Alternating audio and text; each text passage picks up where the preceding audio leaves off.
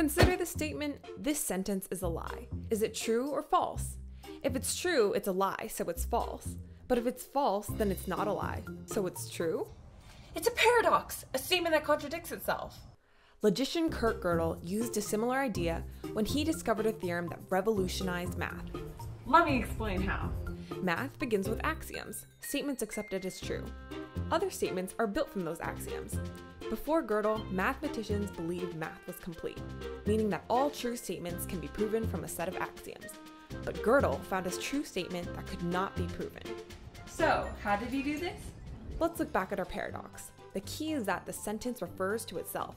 So that's exactly what Gödel did with math, by translating sentences into numbers. Huh?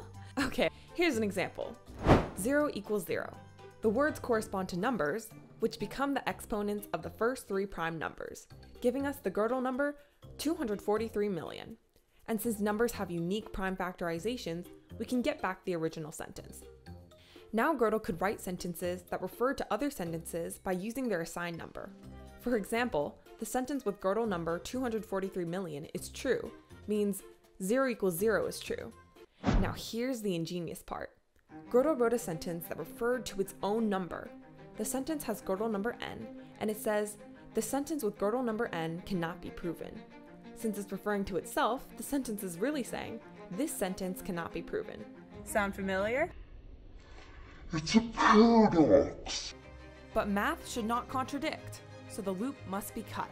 Gödel discovered a true statement that cannot be proven, demonstrating that math is incomplete.